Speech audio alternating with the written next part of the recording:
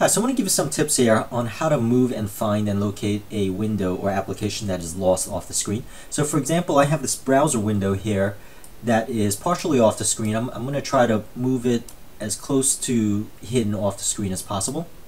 And you could see that now it's hidden off the screen.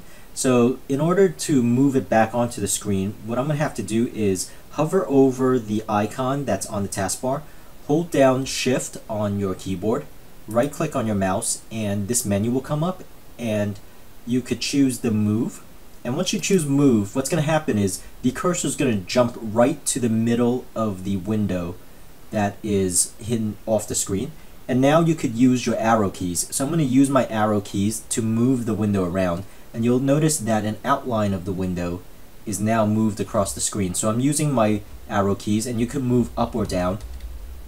And once you have it relocated, just hit enter and the window will appear. So that's one way of actually relocating your window. The other way is actually to use your mouse itself. So I'm just going to do this demo on the screen so you could see what's actually happening. So I'm going to move this window and I'm going to hover over the icon on the taskbar, hold down Shift again, right click, and I'm going to choose move.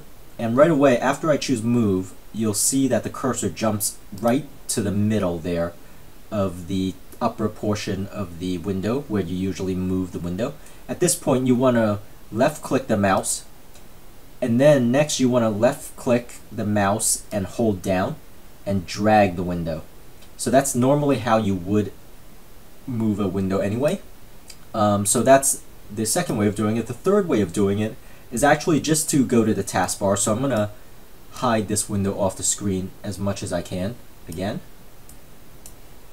And I'm going to go to the taskbar, right click, and this is the easiest way, and just simply choose Cascade Window, or I could even choose Windows, show window stacked, or choose window side by side. So I'm going to choose Cascade Window, and you'll notice it returns it right into the center there of the main screen there. So those are three ways that will help you hopefully find and locate your hidden window that's off the screen.